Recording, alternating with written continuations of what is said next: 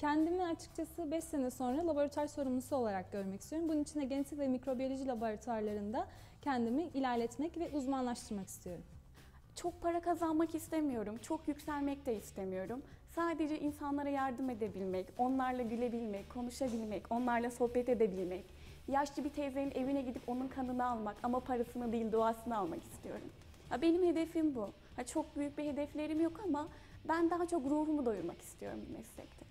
Ben dikey geçiş programına girmek istiyorum. Oradan işte kendimi lisans programıyla akademik programlara yerleşmek için oradan kendimi geliştirmek istiyorum.